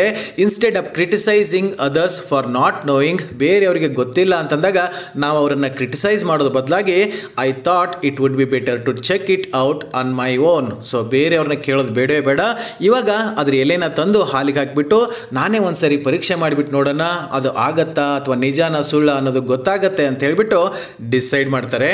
I plucked some leaves from the creeper and took them to my friend Chandru, who is a plant pathologist. ಇವಾಗ ಆ ಗಿಡಮೂಲಿಕೆ ಎಲೆ ರಸನ ಹಾಲಿಗೆ ಹಾಕಿದಾಗ ಗಟ್ಟಿ ಆಗತ್ತೆ ಅಂತ ಹೇಳಿದ್ನಲ್ಲ ಅಪ್ಪನ, ಅದನ್ನು ಪ್ರಯೋಗ ಮಾಡಿ ನೋಡೋಣ ಅಂತ ಹೇಳಿಬಿಟ್ಟು ಈ ಪೂರ್ಣಚಂದ್ರ ತೇಜಸ್ವಿ ಅವರು ಅದ್ರ ಕೆಲವೊಂದು ಎಲೆಗಳನ್ನ ಕಿತ್ಕೊಂಡ್ಬಿಟ್ಟು ಅವ್ರ ಫ್ರೆಂಡ್ ಹತ್ರ ಬರ್ತಾರೆ. ಚಂದ್ರು ಅಂತ ಅವ್ರ ಫ್ರೆಂಡ್ ಹೆಸರು. ಅವರೊಬ್ರು ಪ್ಲಾಂಟ್ ಪೆಥಾಲಜಿಸ್ಟ್ ಆಗಿದ್ರು. ಅಂದ್ರೆ ಈ ಗಿಡಗಳಿಗೆ ಸಂಬಂಧಪಟ್ಟಿರ್ತಕ್ಕಂಥ ರೋಗಗಳ ಬಗ್ಗೆ ಸ್ಟಡಿ ಮಾಡ್ತಾ ಇರ್ತಾರೆ, ಅವ್ರಿಗೆ ಪ್ಲಾಂಟ್ ಪೆಥಾಲಜಿಸ್ಟ್ ಅಂತ ಕರೀತಾರೆ. ಅವ್ರ ಹತ್ರ ಆ ಎಲೆಗಳನ್ನ ಕಿತ್ಕೊಂಡು ಬರ್ತಾರೆ. I told him what I had heard about this plant. ಅಲ್ಲಿ ಬಂದ್ಬಿಟ್ಟು ಚಂದ್ರು ಹತ್ರ ಈ ಪೂರ್ಣಚಂದ್ರ ತೇಜಸ್ವಿ ಅವರು ಆ ಗಿಡಮೂಲಿಕೆ ಬಗ್ಗೆ ಏನ್ ಹೇಳಿದ್ರು ಅದೆಲ್ಲವನ್ನ ಕೂಡ ಅವ್ರ ಹತ್ರ ಹೇಳ್ತಾರೆ. We decided to conduct the experiment. So Chandru ಮತ್ತೆ ಈ ಪೂರ್ಣಚಂದ್ರ ತೇಜಸ್ವಿ ಅವರು ಇಬ್ರು ಸೇರ್ಕೊಂಡ್ಬಿಟ್ಟು ಈ ಪ್ರಯೋಗ ಮಾಡೋದಕ್ಕೆ ರೆಡಿ ಆಗ್ತಾರೆ. ಏನದು ಪ್ರಯೋಗ? ಹಾಲನ್ನ ತಂದ್ಬಿಟ್ಟು ಅದರೊಳಗೆ ಈ ಗಿಡಮೂಲಿಕೆ ಎಲೆ ರಸನ ಹಾಕಿ ಅದು ಗಟ್ಟಿ ಆಗತ್ತಾ ಇಲ್ಲ ಅಂತ ನೋಡೋ ಎಕ್ಸ್ಪೆರಿಮೆಂಟ್ ಅನ್ನ ಮಾಡೋದಕ್ಕೆ ರೆಡಿ ಆಗ್ತಾರೆ. And brought A litre of milk. So 1 litre ಹಾಲನ್ನ ತಗೊಂಡ್ಬರ್ತಾರೆ. The other scientist friends laughed at us. ಈ ಚಂದ್ರು ಮತ್ತೆ ಈ ಪೂರ್ಣಚಂದ್ರ ತೇಜಸ್ವಿ ಅವರು 1 ಲೀಟರ್ ಹಾಲನ್ನ ತಂದ್ಬಿಟ್ಟು ಅದನ್ನು ಪ್ರಯೋಗ ಮಾಡೋಕೆ ರೆಡಿ ಮಾಡ್ಕೊಂಡಿದ್ರು. ಇದನ್ನ ನೋಡ್ಬಿಟ್ಟು ಇನ್ನೂ ಕೆಲವೊಂದು ಸೈಂಟಿಸ್ಟ್ ಫ್ರೆಂಡ್ಸ್ ಇದ್ರು ಇವರಿಗೆ, ಅವರೆಲ್ಲ ಇವ್ರು ನೋಡಿ ನಗ್ತಾರೆ. They seed we were wasting A litre of good milk listening to all kinds of cock and bull stories. ನಾವಾಗಲೇ ಹೇಳಿದ್ದೆ ಈ ಕಾಕ್ ಆ್ಯಂಡ್ ಬುಲ್ ಸ್ಟೋರೀಸ್ ಅಂತಂದರೆ ಕಥೆಗಳು, ಸುಮ್ಮನೆ ಕಲ್ಪನೆ ಮಾಡ್ಕೊಂಡು ಯಾರೋ ಏನೇನೋ ಕತೆ ಹೇಳಿರ್ತಾರೆ. ಇಂಥ ಎಲ್ಲ ಕತೆಗಳನ್ನ ಕೇಳ್ಕೊಂಡು ನೀವಿಬ್ಬರು ಸೇರ್ಕೊಂಡು ಸುಮ್ಮನೆ 1 ಲೀಟ್ರು ಚೆನ್ನಾಗಿರೋ ಹಾಲನ್ನ ವೇಸ್ಟ್ ಮಾಡ್ತಾ ಇದ್ದೀರಾ ಅಂತ ಹೇಳ್ಬಿಟ್ಟು ಆ ಸೈಂಟಿಸ್ಟ್ ಫ್ರೆಂಡ್ಸ್ ಏನಿದ್ರು ಅವರು ಈ ಚಂದ್ರು ಮತ್ತು ಪೂರ್ಣಚಂದ್ರ ತೇಜಸ್ವಿ ಅವ್ರು ನೋಡಿ ನಗ್ತಾರೆ. Once we had decided to play the fools we could not care less about others laughing at us. ಆದರೆ ಅವ್ರು ನಕ್ಕರು ಅಂತ ಹೇಳಿಬಿಟ್ಟು ಇವರು ತಮ್ಮ ಪ್ರಯೋಗವನ್ನು ನಿಲ್ಲಿಸಲ್ಲ. ಮೂರ್ಖರಾದರೂ ಪರವಾಗಿಲ್ಲ, 1 ಲೀಟ್ರ್ ಹಾಲು ವೇಸ್ಟ್ ಆದರೂ ಪರವಾಗಿಲ್ಲ, ನಾವು ಏನನ್ನ ಕಂಡ್ಕೋಬೇಕಂತ ಈ ಪ್ರಯೋಗ ಮಾಡ್ತಾ ಇದ್ದೀವಿ, ಅದನ್ನು ಮಾಡಲೇಬೇಕು. ಅವ್ರು ನಕ್ಕರು ಅಂತ ಹೇಳಿಬಿಟ್ಟು ನಾವು ಇದನ್ನು ಇಲ್ಲೇ ಬಿಡಬಾರ್ದು ಅಂತ ಹೇಳಿಬಿಟ್ಟು ಡಿಸೈಡ್ ಮಾಡ್ತಾರೆ. So we put milk and lives in to A mixer and switched it on. So ಆ ಎಲೆಗಳನ್ನ ತಗೊಂಡು ಆ ಹಾಲಿನೊಳಗೆ ಹಾಕಿ ಒಂದು ಮಿಕ್ಸರ್ ಗ್ರೈಂಡರ್ ಇರ್ತದಲ್ಲ ಆ ಜಾರ್ನೊಳಗೆ ಹಾಕಿಬಿಟ್ಟು ಸ್ಟಾರ್ಟ್ ಮಾಡ್ತಾರೆ. After they were thoroughly mixed, ಆ ಮಿಕ್ಸಿನಲ್ಲಿ ಆ ಎಲೆಗಳು ಮತ್ತು ಹಾಲು ಚೆನ್ನಾಗಿ ಮಿಕ್ಸ್ ಆದಮೇಲೆ ಏನು ಮಾಡ್ತಾರೆ, V poured it out in to A vessel ಅಂತಂದ್ರೆ ಒಂದು ಪಾತ್ರೆ, ಒಂದು ಬೋಸಿ ಅಂತ ಅಂದ್ಕೊಳ್ಳಿ. ಆ ಹಾಲು ಮತ್ತು ಎಲೆಯನ್ನು ಚೆನ್ನಾಗಿ ಮಿಕ್ಸ್ ಆಗಿತ್ತಲ್ಲ ಅದನ್ನು ಒಂದು ಪಾತ್ರೆ ಒಳಗೆ ಸುರಿತಾರೆ. We watched for some time to see whether it would become curdled or remain as it was. ಸ್ವಲ್ಪ ಹೊತ್ತು ವೇಟ್ ಮಾಡ್ತಾರೆ. ಆ ಹಾಲು ಕರ್ಡಲ್ಡ್ ಅಂದರೆ ಒಡೆದು ಬಿಟ್ಟು ಮೊಸರು ಥರ ಗಟ್ಟಿ ಆಗತ್ತಾ ಅಥವಾ ಹಾಲು ಹೇಗೆ ತಳ್ಳಗೆ ಆಯಿತು ಹಾಗೆ ಉಳ್ಕೋತದ ಅಂತ ಹೇಳ್ಬಿಟ್ಟು ಸ್ವಲ್ಪ ಹೊತ್ತು ನೋಡ್ತಾ ಕೂತ್ಕೋತಾರೆ. Nothing happen for A couple of minutes. ಅದು ಗಟ್ಟಿ ಆಗುತ್ತಾ ಅಂತ ನೋಡ್ತಾ ಕೂತ್ಕೊಂಡಿದ್ರು. ಸ್ವಲ್ಪ ಹೊತ್ತು ಅದೇನೂ ಆಗಲೇ ಇಲ್ಲ, ನೋಡೋಕೆ ಹೇಗಿತ್ತು ಹಾಗೆ ಕಾಣಿಸ್ತಾ ಇತ್ತು. ಅವಾಗ ಇವ್ರಿಗೂ ಅನ್ಸಕ್ಕೆ ಸ್ಟಾರ್ಟ್ ಆಯಿತು, ಮೋಸ್ಟ್ಲಿ ಅವ್ರು ಹೇಳ್ದಂಗೆ ನಾವು ಸುಮ್ಮನೆ 1 ಲೀಟ್ರನ್ನ ಹಾಲು ವೇಸ್ಟ್ ಮಾಡಿದ್ವಿ, ಇದರಿಂದ ಏನೂ ಆಗಲಿಲ್ಲ ಅಂತ ಅನ್ಸಕ್ಕೆ ಸ್ಟಾರ್ಟ್ ಆಗಿತ್ತು. Just as I decided that we had indeed wasted A litre of milk. ಇನ್ನೇನು 1 ಲೀಟ್ರ್ ವೇಸ್ಟ್ ಆಯಿತು ಬಿಡಿ, ಇನ್ನೇನು ಮಾಡೋಕ್ಕಾಗಲ್ಲ ಅಂತ ಅಂದ್ಕೊಂಡು ಅಲ್ಲೇ ಸ್ಟಾಪ್ ಮಾಡಬೇಕು ಅಂತ ಅನ್ಕೋತಾ ಇರ್ತಾರೆ. I touched it again. ಕೊನೆಯದಾಗಿ ಒಂದ್ಸರಿ ನೋಡೋಣ ಅಂತ ತಮ್ಮ ಕೈಯಿಂದ ತಮ್ಮ ಬೆಳ್ಗಳಿಂದ ಆ ಹಾಲನ್ನ ಟಚ್ ಮಾಡಿ ನೋಡ್ತಾರೆ. It had become firm and ರಬ್ಬರಿ. ನೋಡೋದಕ್ಕೆ ಹಾಗೆ ಕಾಣ್ತಾ ಇತ್ತು, ಆದರೆ ಅದು ಮುಟ್ಟು ನೋಡಿದಾಗ ಗೊತ್ತಾಯಿತು ಅದೊಂಥರ ಗಟ್ಟಿಯಾಗಿ ರಬ್ಬರ್ ಥರ ಆಗಿಬಿಟ್ಟಿತ್ತು. When we inverted the vessel the whole thing fell out like A moulded caste. ಅದೇನು ಹಾಲು ಗಟ್ಟಿಯಾಗಿತ್ತಲ್ಲ ಅದು ಪಾತ್ರೆನ ದಬಾಕಿದಾಗ ಹಾಲು ಥರ ಬೀಳಲಿಲ್ಲ, ಅದು ಇಡೀ ಪಾತ್ರೆ ಆಕಾರದಲ್ಲೇ ಇರ್ತಕ್ಕಂಥ ಏನೊಂದು ಜಲ್ಲಿ ಥರ ಆಗಿಬಿಟ್ಟಿತ್ತು ಹಾಲು ಗಟ್ಟಿಯಾಗಿ, ಅದೆಲ್ಲ ಒಂದೇ ಸರಿ ದಪ್ಪ ಅಂತ ಬಿದ್ದುಬಿಡತ್ತೆ. So then this creeper had some qualities. ಆ ಹಾಲು ಯಾವಾಗ ಗಟ್ಟಿ ಆಯಿತೋ, ಈ ರಬ್ಬರ್ ಥರ ಫರ್ಮ್ ಆಗಾಯಿತೋ, ಆವಾಗ ಇವರಿಗೆ ಗೊತ್ತಾಯಿತು ಅದರಲ್ಲಿ ಏನೋ ಒಂದು ಗುಣ ಇದೆ, ಆ ಔಷಧಿ ಸಸ್ಯನಲ್ಲಿ ಅದಕ್ಕೆ ಕೆಲವೊಂದು ಕ್ವಾಲಿಟೀಸ್ಗಳಿದ್ದಾವೆ ಅಂತ ಗೊತ್ತಾಯಿತು. ಮುಂಚೆ ಈ ಪೂರ್ಣಚಂದ್ರ ತೇಜಸ್ವರ್ ಏನು ಅಂದ್ಕೊಂಡಿದ್ರು, ಮೋಸ್ಟ್ಲಿ ಅದು ಹುಳಿಯಾಗಿರ್ಬೋದು, ಈ ಹಾಲಿಗೆ ಹಾಕಿದ ತಕ್ಷಣ ಒಡೆದ್ಬಿಟ್ಟು ಮೊಸರು ಥರ ಆಗ್ಬೋದು, ಅದನ್ನು ಜನ ಈ ಥರ ಗಟ್ಟಿ ಆಗುತ್ತೆ ಅಂದ್ಕೊಂಡಿದ್ದಾರೆ ಅಂತ ಅಂದ್ಕೊಂಡಿದ್ರು. ಯಾವಾಗ ಇವರೇ ಪ್ರಯೋಗ ಮಾಡಿ ನೋಡಿದ್ರೋ ಆ ಹಾಲು ಒಂಥರ ಜೆಲ್ಲಿ ಥರ ಗಟ್ಟಿಯಾಗಿ ರಬ್ಬರ್ ಥರ ಆಯಿತು, ಅವಾಗ ಇವ್ರಿಗೆ ಅನ್ಸಕ್ಕೆ ಸ್ಟಾರ್ಟ್ ಆಯಿತು ಇದರಲ್ಲಿ ಏನೋ ಒಂದು ವಿಶೇಷ ಗುಣ ಇದೆ ಅಂತ ಗೊತ್ತಾಯಿತು. Now it was our turn to wonder. ಆ ಹಾಲು ಹೇಗೆ ಗಟ್ಟಿಯಾಗಿ ರಬ್ಬರ್ ಥರನೇ ಬಿತ್ತೋ ಇವ್ರಿಗೆ ಆಶ್ಚರ್ಯ ಆಯಿತು, ಯಾಕೆಂದರೆ ಅದು ಹೀಗಾಗತ್ತೆ ಅಂತ ಇವರು ಅಂದ್ಕೊಂಡೇ ಇರಲಿಲ್ಲ. ಸುಮ್ಮನೆ ಜನ ಕತೆ ಹೇಳ್ತಾರೆ, ಏನೋ ಕಲ್ಪನೆ ಮಾಡ್ಕೊಂಡು ಹೇಳ್ತಾರೆ ಅಂತ ಅಂದ್ಕೊಂಡಿದ್ರು. ಆದರೆ ಆ ಅಪ್ಪನ್ನ ಹೇಳ್ದಂಗೆ ಈ ಹಾಲು ಗಟ್ಟಿಯಾಗಿಬಿಟ್ಟಿದೆ. ಇವರಿಗೆ ಇವಾಗ ಆಶ್ಚರ್ಯ ಆಗ್ತಾ ಇದೆ. But the problem was that ಈಗ ಹಾಲಿನಲ್ಲಿ ಹಾಕಿದ್ರು ಹಾಲು ಗಟ್ಟಿ ಆಯಿತು, ರಬ್ಬರ್ ಥರ ಆಯಿತು. ಆದರೆ ಇವಾಗ ಸಮಸ್ಯೆ ಏನು ಅಂತಂದರೆ, ಡಿಸ್ಪೈಟ್ ಆಲ್ ದಿಸ್, ಈ ಪ್ರಯೋಗ ನೋಡಿದ್ರು ಹಾಲಿನ ಗಟ್ಟಿ ಆಯಿತು, ಆದರೆ we didn't know which disease R diseases it cured. ಅದರಲ್ಲಿ ಏನೋ ಒಂದು ಗುಣ ಇದೆ ಅಂತ ಗೊತ್ತಾಯಿತು. ಅವ್ರು ಹೇಳ್ದಂಗೆ ಹಾಲು ಕೂಡ ಗಟ್ಟಿ ಆಯಿತು, ಆದರೆ ಈ ಔಷಧಿ ಸಸ್ಯದಿಂದ ಯಾವ ಕಾಯಿಲೆ ಅಥವಾ ಯಾವ ಕಾಯಿಲೆಗಳು ವಾಸಿ ಆಗ್ತವೆ ಅನ್ನೋದು ಇವ್ರಿಗೆ ಗೊತ್ತಾಗಲಿಲ್ಲ. ಯಾಕೆ ಅಂತ ಅದನ್ನು ಹೇಳೋರು ಕೂಡ ಯಾರೂ ಇರಲಿಲ್ಲ. ದೋ no one seem to know, ಎಲ್ಲರಿಗೂ ಕೂಡ ಇದೊಂದು ಔಷಧಿ ಸಸ್ಯ, ಇದರ ಇಂಚಿಂಚು ಕೂಡ ಔಷಧಿ ಗುಣ ಇದೆ ಅಂತ ಗೊತ್ತಿತ್ತೆ ಹೊರತು ಯಾರಿಗೂ ಕೂಡ ಈ ಔಷಧಿ ಸಸ್ಯ ಯಾವ ಕಾಯಿಲೆಯನ್ನು ವಾಸಿ ಮಾಡುತ್ತೆ ಅಂತ ಯಾರಿಗೂ ಗೊತ್ತಿರಲಿಲ್ಲ. ಜಸ್ಟ್ ಲೈಕ್ ಮಾರ ಆಲ್ ಆ್ಯಂಡ್ ಸಂಡ್ರಿ, ಈ ಮಾರನ್ ಥರನೇ all and sundry. All and sundry ಅಂತಂದರೆ ಈಚ್ ಆ್ಯಂಡ್ ಎವ್ರಿ ಒನ್, ಪ್ರತಿಯೊಬ್ಬರು ಅಂತ ನಾವಿಲ್ಲಿ ಅರ್ಥ ಮಾಡ್ಕೋಬೇಕು. ಜಸ್ಟ್ ಲೈಕ್ ಮಾರ ಆಲ್ ಆ್ಯಂಡ್ ಸಂಡ್ರಿ, ಈ ಮಾರನ್ ಥರನೇ ಎಲ್ಲ ಜನ ಏನು ಮಾಡ್ತಾ ಇದ್ರು, use to go around tying this creeper to the nearest plant and ಮಟರಿಂಗ್ stay here. ಎಲ್ಲರೂ ಕೂಡ ಇದು ಔಷಧಿ ಸಸ್ಯ ಅಂತ ಅಂದ್ಕೊಂಡು ಯಾರು ಕಣ್ಣಿಗೆ ಬಿದ್ದರೂ ಕೂಡ ಎಲ್ಲ ಜನ ಏನು ಮಾಡ್ತಾ ಇದ್ರು, ಅದನ್ನು ತಗೊಂಡು ಅಲ್ಲೇ ಪಕ್ಕದ ಗಿಡಕ್ಕೆ ಕಟ್ಬಿಟ್ಟು ಇಲ್ಲೇ ಬಿದ್ಕೊಂಡಿರೋ ಅಂತ ಹೇಳ್ತಾ ಇದ್ರೆ ಹೊರತು I had never seen any one actually go back to ಅನ್ಟೈ it and take it home for some element. ಎಲ್ಲರೂ ಕೂಡ ಹಿಂಗೆ ಗಿಡಕ್ಕೆ ಕಟ್ಟವರೇ ಇದ್ರು ಹೊರತು ಯಾರು ಕೂಡ ವಾಪಸ್ ಹೋಗಿ ಅದನ್ನು ಕಿತ್ಕೊಂಡ್ಬಂದು ಯಾವುದೋ ಒಂದು ಕಾಯಿಲೆಗೆ ಔಷಧಿಯಾಗಿ ಉಪಯೋಗಿಸ್ತಿರೋದನ್ನ ಈ ಪೂರ್ಣಚಂದ್ರ ತೇಜಸ್ವಿ ಅವರಿಗೆ ಕಾಣಲಿಲ್ಲ. ಅಂದರೆ ಎಲ್ಲರಿಗೂ ಅದು ಔಷಧಿ ಸಸ್ಯ ಅಂತ ಗೊತ್ತಿತ್ತು, ಎಲ್ಲರೂ ಕೂಡ ಪಕ್ಕದ ಗಿಡಕ್ಕೆ ಕಟ್ ಹಾಕ್ತಾ ಇದ್ರು, ಆದರೆ ಯಾವ ಕಾಯಿಲೆ ವಾಸಿ ಮಾಡುತ್ತೆ ಅನ್ನೋದು ಯಾರಿಗೂ ಕೂಡ ಗೊತ್ತಿರಲಿಲ್ಲ. ಇಲ್ಲಿವರೆಗೆ ಮಾರ ಮತ್ತು ಬೇರೆಯವರು ಹೇಳಿದಾಗ ಅದೊಂದು ಔಷಧೀಯ ಸಸ್ಯ ಅಂತ ಮಾತ್ರ ಇವ್ರಿಗೆ ಗೊತ್ತಾಗಿತ್ತು. ಆದರೆ ಯಾವ ಕಾಯಿಲೆ ವಾಸಿ ಮಾಡುತ್ತೆ, ಅದರ ಗುಣಗಳೇನು ಅನ್ನೋದು ಇವ್ರಿಗೆ ಗೊತ್ತಾಗಿರಲಿಲ್ಲ. ಆದರೆ ಇವರು ಫ್ರೆಂಡ್ ಆಗಿರ್ತಕ್ಕಂಥ ಚಂದ್ರು ಮತ್ತು ಇವರು ಸೇರಿಕೊಂಡು ಎಕ್ಸ್ಪೆರಿಮೆಂಟನ್ನು ಮಾಡ್ತಾರೆ. ಈ ಹಾಲಿನ ಜೊತೆಗೆ ಪ್ರಯೋಗ ಮಾಡ್ತಾರೆ. ಹಾಲು ಗಟ್ಟಿ ಆದಾಗ ಅದರಲ್ಲಿ ಏನೋ ಒಂದು ವಿಶೇಷ ಗುಣ ಇದೆ ಅಂತ ಗೊತ್ತಾಗುತ್ತೆ. ಆದರೆ ಯಾವ ಕಾಯಿಲೆಗೆ ಇದನ್ನು ಬಳಸ್ತಾರೆ ಅನ್ನೋದು ಗೊತ್ತಾಗಿರಲಿಲ್ಲ. Time past and once again I forgot about ಮಾರಾಸ್ medicinal creeper.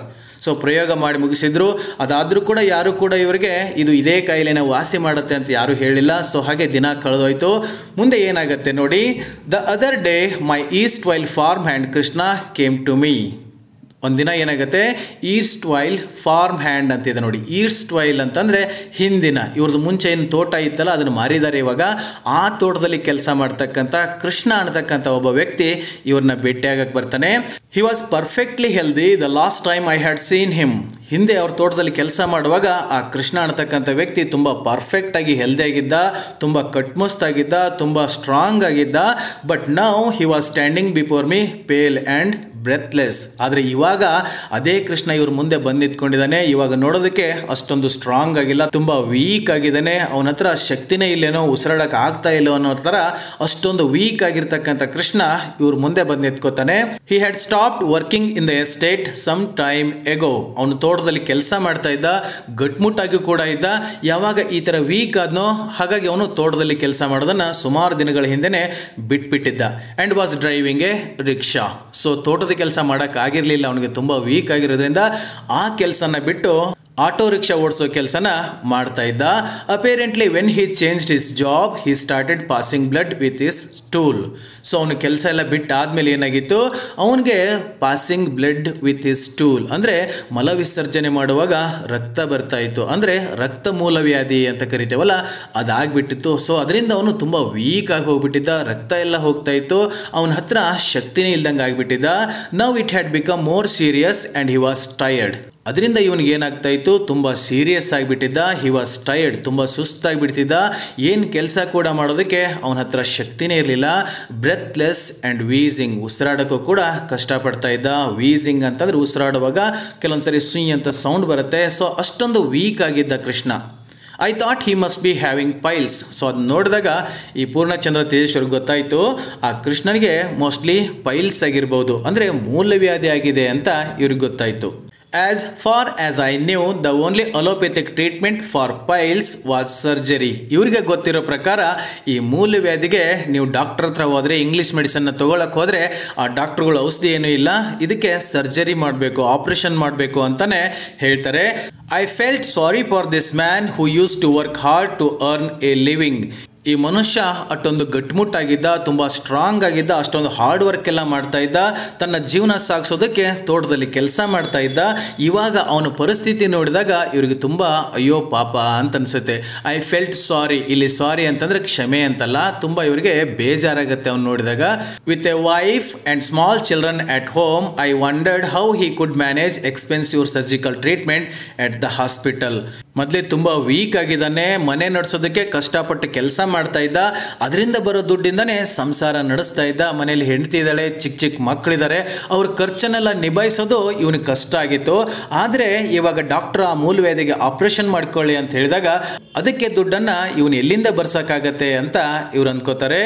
which meant several days of hospitalization and so lack of work and income. ಇವಾಗ ಅವ್ರ ಕುಟುಂಬಕ್ಕೆ ಇವನೇ ಆಧಾರವಾಗಿರ್ತಕ್ಕಂಥ ವ್ಯಕ್ತಿ. ಇವನು ದುಡ್ಕೊಂಡು ಬಂದಾಗ್ಲೇ ಅಲ್ಲಿ ಊಟ ಮಾಡೋಕ್ಕಾಗ್ತಾ ಇತ್ತು. ಇವಾಗ ಇವನು ಅಷ್ಟೊಂದು ದುಡ್ಡನ್ನು ಖರ್ಚು ಮಾಡಿ ಆಪರೇಷನ್ ಮಾಡಿಸ್ಕೊಂಡ್ರೆ, ಸರ್ಜರಿ ಮಾಡಿಸ್ಕೊಂಡ್ರೆ ಏನಾಗುತ್ತೆ, ಸೆವೆರಲ್ ಡೇಸ್ ಆಫ್ ಹಾಸ್ಪಿಟಲೈಸೇಷನ್, ಸುಮಾರು ದಿನ ಆಸ್ಪತ್ರೆಯಲ್ಲಿನೇ admit ಆಗಿರಬೇಕಾಗತ್ತೆ.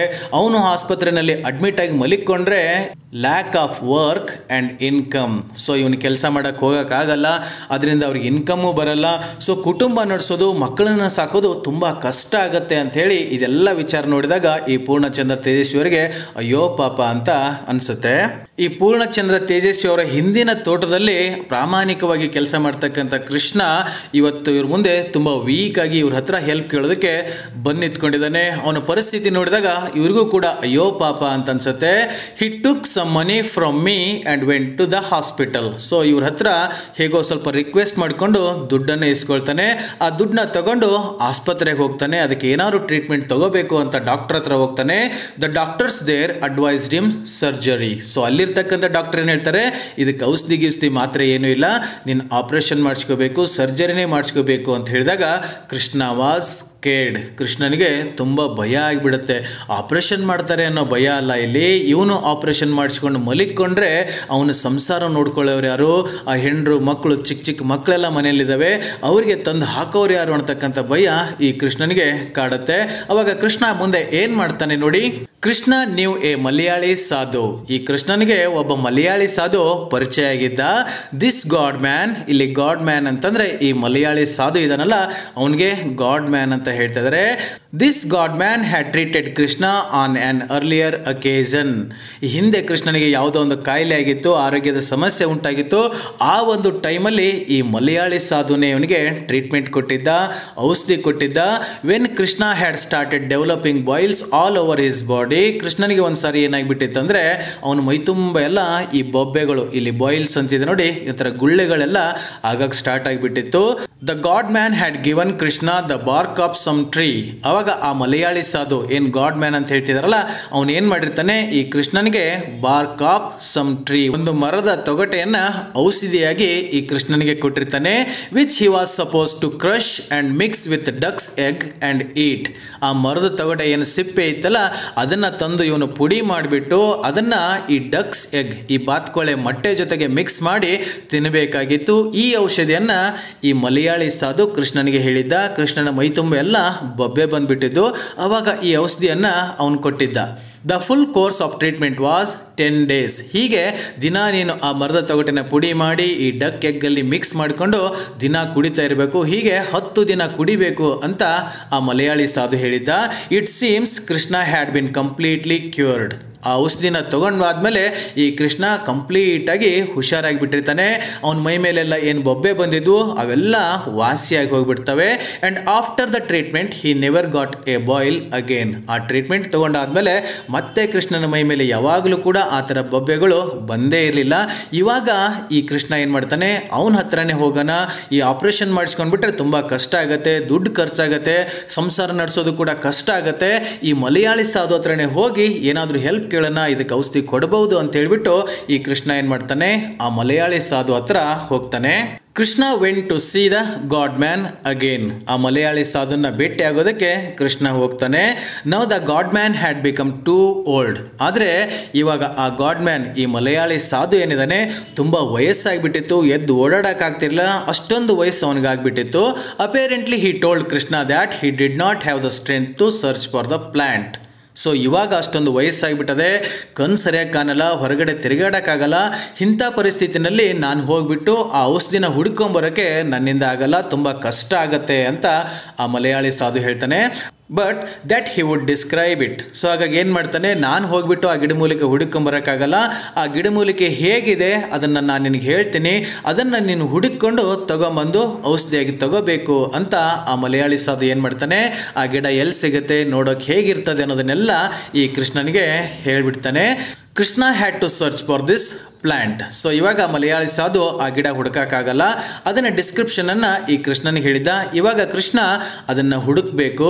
Dig out the tuberous root. So ಆ ಗಿಡ ಎಲ್ಲಿದೆ ಅಂತ ನೋಡ್ಬಿಟ್ಟು ಕೆಳಗಡೆ ನೆಲನ ಅಗದ್ಬಿಟ್ಟು ಟ್ಯೂಬರಸ್ ರೂಟ್ ಅಂತಿದೆ ನೋಡಿ, ಅಂದ್ರೆ ಬೇರುಗಳಲ್ಲಿ ಒಂಥರ ಗಡ್ಡೆ ತರ ಆಗಿರ್ತದೆ, ಆ ಗಡ್ಡೆನ ಅಗದ್ಬಿಟ್ಟು ತಕ್ಕೋಬೇಕಾಗಿತ್ತು. Mix it with milk. ಆ ಗಡ್ಡೆನ ಅರೆದು ಹಾಲಿನ ಜೊತೆ ಮಿಕ್ಸ್ ಮಾಡಬೇಕು. And drink the medicine for 5 days. ಆ ಔಷಧಿನ ನೀನು 5 ದಿನ ತಗೊಂಡ್ಬಿಡು, ನಿನಗೇನು ಪೈಲ್ಸ್ ಆಗಿದೆ ಅದೆಲ್ಲ ಕಂಪ್ಲೀಟಾಗಿ ವಾಸಿ ಆಗಿಬಿಡುತ್ತೆ ಅಂತ ಆ ಮಲಯಾಳಿ ಸಾಧು ಆ ಗಿಡದ ಬಗ್ಗೆ ಈ ಕೃಷ್ಣನಿಗೆ ಹೇಳ್ತಾನೆ. The next day I saw Krishna looking for this medicinal creeper. ಆ ಮಲಯಾಳಿ ಸಾಧು ಆ ಔಷಧಿ ಗಿಡದ ಬಗ್ಗೆ ಹೇಗಿರ್ತದೆ ಅಂತೆಲ್ಲ ವರ್ಣನೆ ಹೇಳಿದ್ದ. ಅದನ್ನ ಇಟ್ಕೊಂಡು ಈ ಕೃಷ್ಣ ಈ ಕಾಡಲ್ಲಿ ಅದನ್ನ ಹುಡುಕಾಡ್ತಾ ಇದ್ದ. ಅದನ್ನ ಈ ಪೂರ್ಣಚಂದ್ರ ತೇಜಸ್ವಿ ಅವರು ನೋಡ್ತಾರೆ.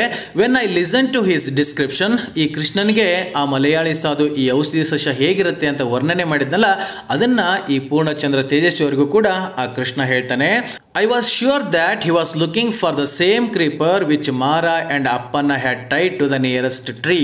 ಆ ವರ್ಣನೆಯನ್ನು ಕೇಳಿದಾಗ ಈ ಪೂರ್ಣಚಂದ್ರ ತೇಜಸ್ವಿ ಅವರಿಗೆ ಫ್ಲಾಶ್ ಆಗಿಬಿಡ್ತದೆ. ಯಾಕೆ ಅಂದ್ರೆ ಅವನು ಹೇಳ್ತಕ್ಕಂಥ ಆ ಗಿಡದ ವರ್ಣನೆ ಹೇಗಿತ್ತು ಅಂದ್ರೆ, ಈ ಮಾರ ಮತ್ತೆ ಅಪ್ಪನ್ನ ಇಬ್ರು ಸೇರ್ಕೊಂಡು ಆ ಔಷಧಿ ಸಸ್ಯನ ಪಕ್ಕದ ಗಿಡಕ್ಕೆ ಕಟ್ ಹಾಕ್ತಾ ಇದ್ರಲ್ಲ, ಅದೇ ಸಸ್ಯನ ಈ ಮಲಯಾಳಿ ಸಾಧು ಈ ಕೃಷ್ಣನಿಗೆ ಹೇಳಿರ್ತಾನೆ.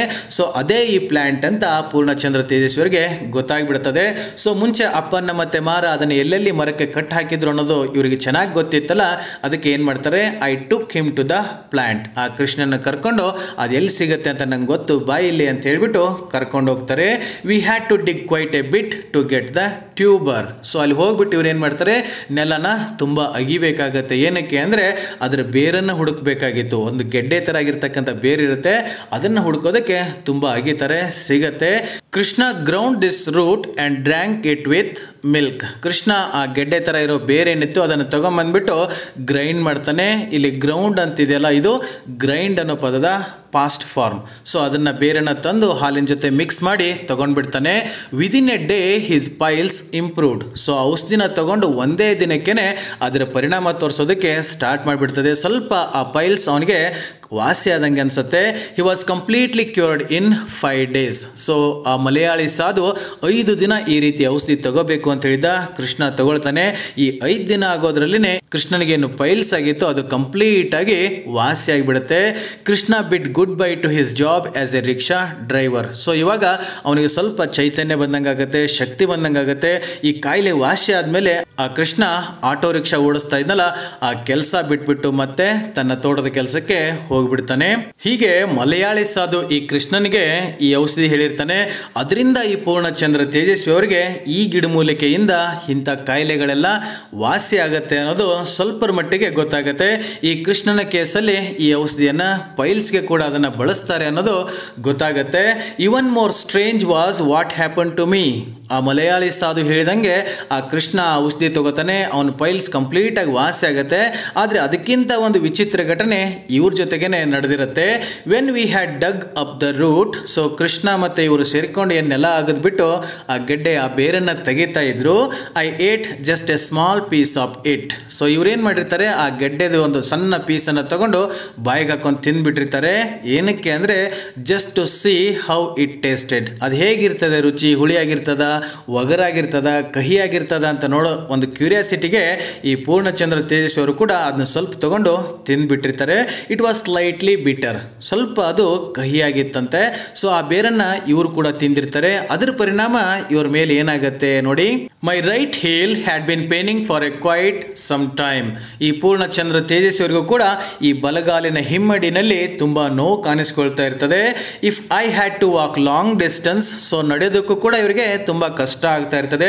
ತುಂಬಾ ದೂರ ನಡಿಬೇಕಾಗಿತ್ತು ಅಂದ್ರೆ I would start limping. So ಅಷ್ಟೊಂದು ಪೇನ್ ಆ ಹಿಮ್ಮಡಿನಲ್ಲಿ ಕಾಣಿಸ್ಕೊಳ್ತಾ ಇತ್ತು. ತುಂಬಾ ದೂರ ನಡಿಬೇಕಾಗಿತ್ತು ಅಂದ್ರೆ ಸ್ವಲ್ಪ ನೋವು ಬಂದ್ಬಿಟ್ಟು ಲಿಂಪಿಂಗ್ ಅಂತಂದ್ರೆ ಕುಂಟುಕೊಂಡು ಹೋಗ್ಬೇಕಾಗ್ತಾ ಇತ್ತು.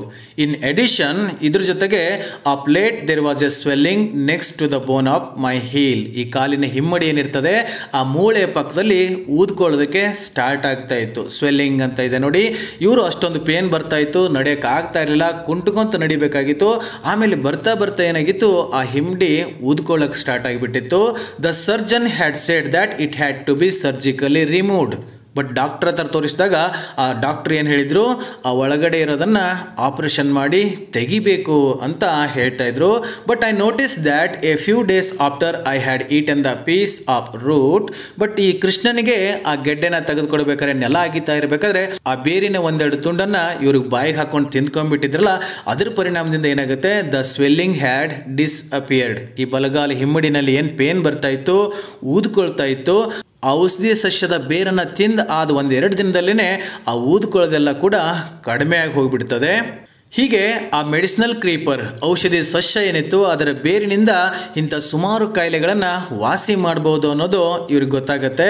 ಬಟ್ ಇವಾಗ ಒಂದು ಅವ್ರಿಗೆ ಅನುಮಾನ ಬರುತ್ತೆ, how can I say that this was the effect of the creeper. ಇವಾಗ ಇವರು ಹಿಮ್ಮಡಿನಲ್ಲಿ ಏನೋ ಊದ್ಕೊಳ್ತಾ ಇತ್ತಲ್ಲ, ಆ ಕ್ರೀಪರ್ದೊಂದು ಬೇರ್ ತಿಂದಿದ್ದಕ್ಕೇನೆ ಅದು ವಾಸಿ ಆಯಿತು ಅಂತ ಹೇಗೆ ಅಂದ್ಕೋಬೇಕು ಅಂತ ಇವ್ರಿಗೆ ಡೌಟ್ ಬರುತ್ತೆ.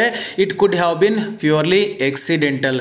ಮೋಸ್ಟ್ಲಿ ಅದು ಔಷಧಿ ತಗೊಂಡಿದ್ದಕ್ಕೆ ಕಡಿಮೆ ಆಗಿದೆನೋ ಅಥವಾ ತನ್ನಿಂದ ತಾನೇ ಕಡಿಮೆ ಆಗಿದೆ ಅನ್ನೋದು ಇವರಿಗೆ ಸ್ವಲ್ಪ ಡೌಟ್ ಬರುತ್ತೆ. Even if it was so ಹಾಗಾಗಿದ್ರೂ ಕೂಡ there are various types of swellings. ಆ ಔಷಧಿಯ ಬೇರನ್ನು ತಿಂದಾದ್ಮೇಲೆ ಆ ಊತ ಕಡಿಮೆ ಆಗಿದ್ರೆ, ಸೊ ಊತ ಅಂತಂದ್ರೆ ಅದು ಒಂದೇ ತರ ಊತಗಳಿರಲ್ಲ, ಪೆಟ್ಟು ಬಿದ್ದಾಗ ಊತಾಗಿರ್ತದೆ ಅಲ್ವಾ, ಬೇರೆ ಬೇರೆ ರೀತಿಯಿಂದ ಕೂಡ ಊದ್ಕೊಳ್ತಾ ಇರ್ತದೆ.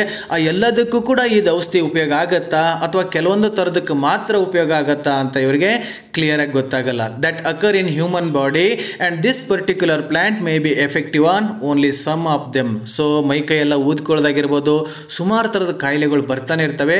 ಆ ಎಲ್ಲದಕ್ಕೂ ಇದು ಔಷಧ ಸಸ್ಯದ ಬೇರು ಉಪಯೋಗ ಆಗತ್ತಾ ಅಥವಾ ಕೆಲವೊಂದಕ್ಕೆ ಮಾತ್ರ ಉಪಯೋಗ ಆಗಬಹುದು ಅಂತ ಇವ್ರು ಅಂದ್ಕೋತಾರೆ. Who is going to do research in to all these aspects. ಆದರೆ ಆ ಔಷಧಿ ಸಸ್ಯ ಇದಕ್ಕೆ ವಾಸಿ ಆಗುತ್ತೆ, ಇಂಥ ಕಾಯಿಲೆನೇ ವಾಸಿ ಆಗುತ್ತೆ ಅಂತ ಪ್ರಯೋಗ ಮಾಡಿ ನೋಡೋರು ಯಾರು ಅಲ್ವಾ? ಫಾರ್ ಪೀಪಲ್ ಲೈಕ್ ಮಾರ research is of no importance at all. ಈ ಮಾರ ಕೆಲವೊಂದು ಕಾಲ್ಪನಿಕ ಕಥೆಗಳನ್ನೇ ಕಟ್ಕೊಂಡು ಹೋಗ್ತಾ ಇದ್ದ, ಅದು ಔಷಧಿಯ ಸಸ್ಯ ಅಂತ ಹೇಳ್ತಾ ಇದ್ದ, ಅದು ಯಾವ ಕಾಯಿಲೆಗೆ ವಾಸಿ ಆಗುತ್ತೆ ಅಂತ ಅವ್ನಿಗೆ ಗೊತ್ತಿರಲಿಲ್ಲ. ಸೊ ಅಂಥವರಿಗೆ ಈ ಪ್ರಯೋಗ ಮಾಡೋದು ಅಷ್ಟೊಂದು ಮುಖ್ಯ ಅಂತ ಅನ್ಸೋದೇ ಇಲ್ಲ. ಅದೊಂದು ಔಷಧಿ ಸಸ್ಯ ಅನ್ನೋದು ಮಾತ್ರ ಅವ್ರಿಗೆ ಗೊತ್ತಿರ್ತಾ ಇತ್ತು. ಇಂಥ ಕಥೆಗಳನ್ನೇ ಅವರು ನಂಬ್ಕೊಂಡು ಕೂತ್ಕೊಳ್ತಾ ಇದ್ರು. ಯಾರು ಕೂಡ ಅದನ್ನು ಪ್ರಯೋಗ ಮಾಡಿ ಪರೀಕ್ಷೆ ಮಾಡೋ ಗೋಜಿಗೆ ಹೋಗ್ತಾನೆ ಇರಲಿಲ್ಲ. Even the Malayali god man shared his knowledge with Krishna. ಆದರೆ ಈ ಮಲಯಾಳಿ ಸಾಧು ಆ ಔಷಧಿ ಸಸ್ಯ ಹೇಗಿರುತ್ತೆ, ಎಲ್ಲಿ ಸಿಗುತ್ತೆ, ಅದರಿಂದ ಏನು ಉಪಯೋಗ ಆಗುತ್ತೆ ಅನ್ನೋದನ್ನ ಕೃಷ್ಣನಿಗೆ ಹೇಳ್ತಾನೆ. ಅದು ಏನಕ್ಕೆ ಅಂದರೆ only because he was two old and weak. ಅವನು ತುಂಬ ವಯಸ್ಸಾಗಿತ್ತು ಅಲ್ವಾ, ತುಂಬ ವೀಕ್ ಆಗಿದ್ದ, ಹೊರಗಡೆ ಓಡಾಡಕ್ಕೆ ಆಗ್ತಾ ಇರಲಿಲ್ಲ, ಕಣ್ಣು ಸರಿಯಾಗಿ ಕಾಣ್ತಾ ಇಲ್ಲ. ಆ ಒಂದು ಕಾರಣದಿಂದ ಅವನು ಕೃಷ್ಣನಿಗೆ ಹೇಳಿದ್ನೇ ಹೊರತು ಆರ್ ಎಲ್ಸ್ ಇಲ್ಲಾಂದ್ರೆ ಏನು ಮಾಡ್ತಾ ಇದ್ದ ಮಲಯಾಳಿ ಸಾಧು, he would have gone to the forest himself. ತಾನೇ ಆ ಕಾಡಿಗೆ ಹೋಗ್ಬಿಟ್ಟು ಅದನ್ನು ಹುಡುಕೊಂಬಂದ್ಬಿಟ್ಟು ಈ ಕೃಷ್ಣನಿಗೆ ಆ ಗಿಡ ಅದು ಎಲ್ಲಿ ಸಿಗುತ್ತೆ, ಏನು ಎತ್ತ ಅಂತ ಏನು ಹೇಳಕ್ ಹೋಗ್ತಾ ಇರಲಿಲ್ಲ. ತಾನೇ ಹೋಗ್ಬಿಟ್ಟು ಅದನ್ನು ತಗೊಂಬಂದ್ಬಿಟ್ಟು ಏನು ಮಾಡ್ತಾ ಇದ್ದ, and given Krishna the medicine as A secret Poshan. ಅವನ್ನೇ ತಂದ್ಬಿಟ್ಟು ಔಷಧಿನ ರೆಡಿ ಮಾಡಿಬಿಟ್ಟು ಆ ಕೃಷ್ಣನಿಗೆ ಕೊಟ್ಬಿಡ್ತಾ ಇದ್ದ. ಅವಾಗ ಆ ಕೃಷ್ಣನ ಕಾಯಿಲೆ ಕೂಡ ವಾಸಿ ಆಗಿಬಿಡ್ತಾ ಇತ್ತು. ಆದರೆ ಕೃಷ್ಣನಿಗಾಗಲಿ ಅಥವಾ ಪೂರ್ಣಚಂದ್ರ ತೇಜಸ್ವಿ ಅವರಿಗಾಗಲಿ ಆ ಔಷಧಿ ಸಸ್ಯದಿಂದ ಈ ಕಾಯಿಲೆ ವಾಸಿ ಆಗುತ್ತೆ ಅನ್ನೋದು ಆಗ್ತಾನೆ ಇರಲಿಲ್ಲ. ಅವನಿಗೆ ತುಂಬ ವಯಸ್ಸಾಗಿರೋದ್ರಿಂದ ಅನಿವಾರ್ಯವಾಗಿ ಆ ವಿಷಯವನ್ನು ಕೃಷ್ಣನಿಗೆ ಹೇಳಬೇಕಾಯಿತು. ಕೃಷ್ಣನಿಗೆ ಹೇಳಿರೋದ್ರಿಂದ ಈ ಪೂರ್ಣಚಂದ್ರ ತೇಜಸ್ವಿಯವರಿಗೂ ಕೂಡ ಗೊತ್ತಾಗತ್ತೆ. ಹೀಗೆ ಸಾಮಾನ್ಯವಾಗಿ ಎಲ್ಲ ಕಾಯಿಲೆಗಳನ್ನು ವಾಸಿ ಮಾಡ್ತಕ್ಕಂಥ ಔಷಧಿ ಸಸ್ಯಗಳು ನಮ್ಮ ಭಾರತ ದೇಶದಲ್ಲಿದೆ ಅಂತ ಹೇಳ್ಬೋದು. ನಮ್ಮ ಕಾಡಿನಲ್ಲಿ ಈ ಔಷಧಿ ಸಸ್ಯಗಳು ಸಮೃದ್ಧವಾಗಿವೆ. ಆದರೂ ಕೂಡ ಇದ್ರ ಬಗ್ಗೆ ಯಾಕೆ ಜನರಿಗೆ ಪರಿಚಯ ಇಲ್ಲ, ಯಾಕೆ ಅಷ್ಟೊಂದು ಇದು ಮುನ್ನೆಲೆಗೆ ಬಂದಿಲ್ಲ ಅನ್ನೋದಕ್ಕೆ ಈ ನೆಕ್ಸ್ಟ್ ಲೈನಲ್ಲಿ ಕಾರಣ ಕೊಡ್ತಾರೆ.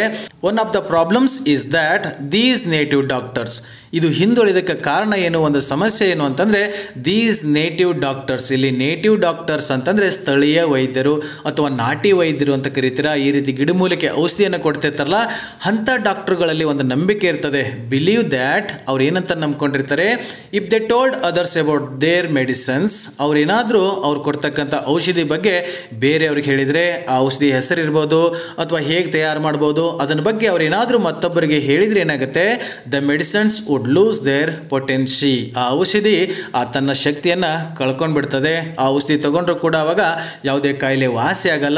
ಹೀಗೆ ಒಂದು ನಂಬಿಕೆ ಈ ನೇಟಿವ್ ಡಾಕ್ಟರ್ಸ್ ಹತ್ರ ಇರ್ತದೆ. ಈ ಒಂದು ಕಾರಣದಿಂದ ಏನಾಗುತ್ತೆ, ಬಿಕಾಸ್ ಆಫ್ ದಿಸ್ ಬಿಲೀಫ್, ಇಂಥ ಒಂದು ನಂಬಿಕೆ ಇರೋದ್ರಿಂದ ಏನಾಗಿದೆ, ಇಂಡಿಯಾಸ್ ನೇಟಿವ್ ಮೆಡಿಸಿನಲ್ ಸಿಸ್ಟಮ್, ಭಾರತೀಯ ಸ್ಥಳೀಯ ಒಂದು ಔಷಧಿ ಪದ್ಧತಿ ಏನಿದೆ ಅದೇನಾಗ್ತಾ ಇದೆ, R on the verge of extinction. ಅಂತಂದ್ರೆ ಅಳಿವಿನ ಅಂಚಿಗೆ ಬಂದು ನಿಂತ್ಕೊಂಡಿದೆ ಅಲ್ವಾ. ಹಿಂದಿನ ಕಾಲದಲ್ಲಿ ಈ ಗಿಡಮೂಲಿಕೆಗಳಿಂದನೇ ಎಲ್ಲ ಕಾಯಿಲೆಗಳಿಗೆ ಔಷಧಿ ಕೊಡ್ತಾ ಇದ್ರು.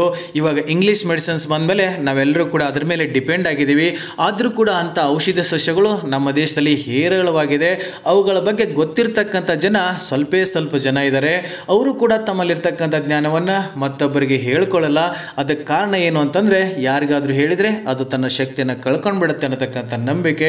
ಈ ರೀತಿಯಾಗಿರ್ತಕ್ಕಂಥ ನಂಬಿಕೆಯಿಂದ ಈ ಒಂದು ಜ್ಞಾನ ಒಂದು ಅಳಿವಿನ ಅಂಚಿಗೆ ಬಂದು ನಿಂತ್ಕೊಂಡಿದೆ ಅಂತ ಪೂರ್ಣಚಂದ್ರ ತೇಜಸ್ವಿ ಅವರು ಹೇಳ್ತಾರೆ. ಓಕೆ ಡಿಯರ್ ಸ್ಟೂಡೆಂಟ್ಸ್, ಇಲ್ಲಿವರೆಗೆ ಪೂರ್ಣಚಂದ್ರ ತೇಜಸ್ವಿ ಅವರು ಬರೆದಿರತಕ್ಕಂಥ ಅರೌಂಡ್ ಎ ಮೆಡಿಸಿನಲ್ ಕ್ರೀಪರ್ ಅನ್ನತಕ್ಕಂಥ ಪಾಠವನ್ನು ಪಾರ್ಟ್ 1 ಮತ್ತು ಪಾರ್ಟ್ 2ನಲ್ಲಿ ನಾವು ನೋಡ್ಕೊಂಬಂದ್ವಿ. ತುಂಬ ಸ್ವಾರಸ್ಯಕರವಾಗಿರ್ತಕ್ಕಂಥ ಲೇಖನ. ತಾವೆಲ್ಲರೂ ಕೂಡ ಕೇಳ್ತಾ ಆ ಮಾರನ ಕಥೆಗಳನ್ನು ಕೇಳ್ತಾ ತುಂಬ ಎಂಜಾಯ್ ಮಾಡಿದಿರಿ ಅಂತ ಅನ್ಕೋತೀನಿ. ತಮ್ಮೆಲ್ಲರಿಗೂ ಕೂಡ ಪಾಠ ಅರ್ಥ ಆಗಿದೆ ಅಂತ ಅನ್ಕೋತೀನಿ. ಇವತ್ತಿನ ಕ್ಲಾಸನ್ನು ಇಲ್ಲೇ ಮುಗಿಸ್ತಾ ಇನ್ನು ನೆಕ್ಸ್ಟ್ ಕ್ಲಾಸಲ್ಲಿ ಈ ಪಾಠಕ್ಕೆ ಸಂಬಂಧಪಟ್ಟಿರ್ತಕ್ಕಂಥ ಕ್ವೆಶ್ಚನ್ ಆನ್ಸರ್ಸ್ಗಳ ಜೊತೆಗೆ ಮತ್ತೆ ಸಿಗೋಣ. So till then take care.